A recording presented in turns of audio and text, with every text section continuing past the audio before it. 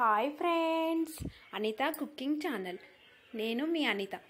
నేను ఇప్పుడు ఇక్కడ జీరా రైస్ చేస్తున్నానండి. జీరా రైస్కి కావాల్సిన పదార్థాలు ఫస్ట్ స్టవ్ పైన గిన్నె పెట్టుకోవాలా. ఇది ఎలా తయారు చేసుకోవాలో చూపిస్తున్నానండి. స్టవ్ పైన గిన్నె పెట్టుకొని ఆయిల్ వేడి కాగానే అందులోకి ఆనియన్ వేసేసుకోవాలా.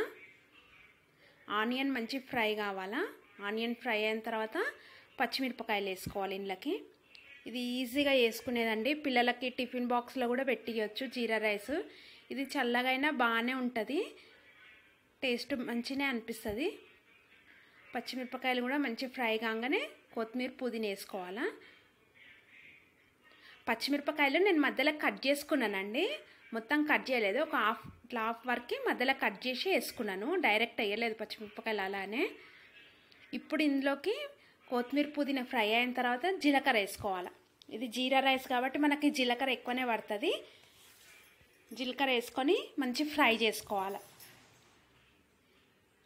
ఇది హెవీ ఫుడ్ తిన్నప్పుడు ఈ జీరా రైస్ చేసుకొని తింటే మసాలా కర్రీస్ చేసుకున్నప్పుడు చాలా బాగుంటుందండి. జీలకర్ర అంతా ఫ్రై అయినాక ఇందులోకి అల్లం ఎల్లిగడ్డ పేస్ట్ వేసుకోవాలి.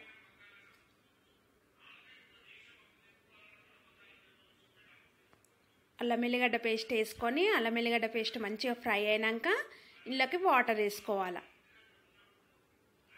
సరిపోయేంత వాటర్ వేసుకోవాలి. ఇదండి నేను ఇక్కడ ఇది కప్పు చూపిస్తున్నాను కదా, ఈ కప్పుతో తీసుకున్నాను నేను రైసు. మనం 1 కప్ రైస్ తీసుకుంటే 2 కప్స్ వాటర్ వేసుకోవాలి. 1 కప్ రైస్కి 2 కప్స్ వాటర్ వేసుకోవాలా. నేను ఇక్కడ బాస్మతి బియ్యం ఏం తీసుకోలేదండి, నార్మల్ బియ్యమే తీసుకున్నాను. హాఫ్ అన్ అవర్ నానబెట్టి పెట్టుకున్నాను రైసు. ఇప్పుడు ఇది ఉప్పు వేసుకున్నా, మసలేటప్పుడు ఉప్పు వేసేసుకున్నాను. ఉప్పు వేసుకొని ఇప్పుడు ఈ రైస్ మసులుతుంటే ఈ కడిగి పెట్టుకున్నాం కదా మనము బియ్యము, అవి ఇంట్లోకి వేసేసుకోవాలి. వేసుకొని మంచిగా కలుపుకోవాలి. మీరు కనుక నా ఛానల్ ఫస్ట్ టైం చూసినట్టయితే సబ్స్క్రైబ్ చేసుకోండి, లైక్ చేయండి, షేర్ చేయండి, కామెంట్లో చెప్పండి రెసిపీస్ ఎలా ఉన్నాయో. Anitha cooking channel. అది ఇప్పుడు మొత్తం రైస్ ఉడికిందండి.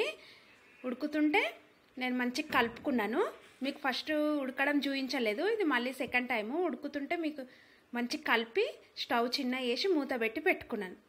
ఇదో అండి మంచిగా ఒక 15 మినిట్స్ 20 మినిట్స్ మూత పెట్టి స్టవ్ చిన్న వేసి పెట్టాలా. అన్నం మంచి దమ్కి అవుతుంది. అంతే, రెడీ అయిపోయింది జీరా రైస్.